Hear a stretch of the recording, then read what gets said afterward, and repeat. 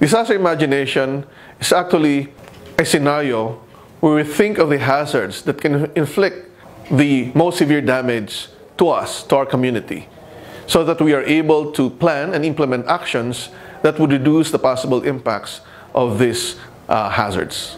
Parang lumalaban tayo sa boxing. Kung ang kalaban natin ay heavyweight, dapat ang paghahanda natin ay pang heavyweight, hindi pang lightweight.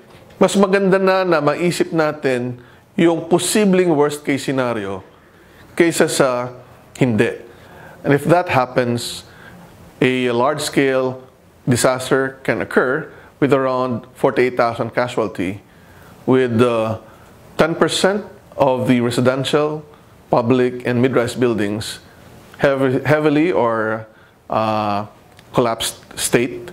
And essentially, many of the lifelines will be affected, like water, electricity, and even communication. And the roads, bridges, and even our ports and seaports might be affected. The disaster imagination tells us what can happen if we do not do anything. But if we can do something like strengthen our houses and buildings, then we will be safe, even though the intensity is 8.